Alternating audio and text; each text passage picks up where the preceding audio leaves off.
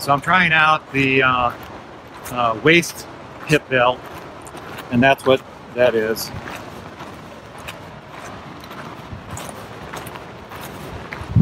I got this idea from Zach Rotundo.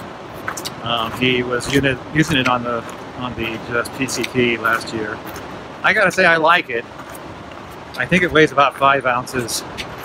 When I edit this video, I'll give you the exact weight.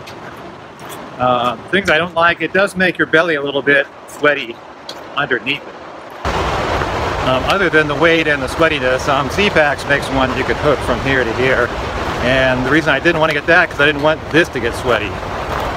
I feel like I cool off a lot more up here than I do here.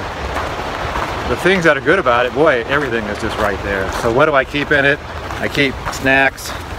I keep my phone charger.